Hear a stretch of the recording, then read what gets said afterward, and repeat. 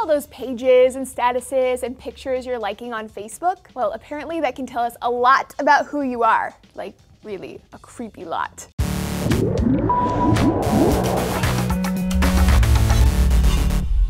Hey everyone, I'm Lacey Green. Welcome to DNews. Think about the things you've liked on Facebook. I've liked sociological images, Top Chef, Rachel Maddow, of course, DNews, plus friends' statuses about their lives, pictures, yada yada. So now using new algorithms developed by Cambridge and Microsoft using data from nearly 60,000 profiles, your Facebook likes can tell them all the things about you. Some of those things might be obvious. If I like Top Chef, I probably like cooking. If I like the No Hate campaign, I'm less likely to be straight. But some of the things that they're accurately predicting don't have anything to do with what I'm liking, at least not on the surface. For instance, they found that people who like Hello Kitty tend to be more open and less emotionally stable. They're able to predict with anywhere between 70 and 95% accuracy if I'm a Black American or a white American, my sexual orientation, what my political views are, if I'm a Christian or a Muslim, even substance abuse issues, IQ, personality type, or whether or not my parents are divorced. The predictions are being formed based on large overarching patterns, like the fact that people whose parents are separated like more statuses where people are talking about their relationships. I mean, it's kind of weird, guys. And yet, I'm not really that surprised. The ability to collect info about you on the internet is only getting more accurate and more sophisticated. Google, for instance, is basically the omniscient, omnipotent, and omnipresent god of the internet. Google is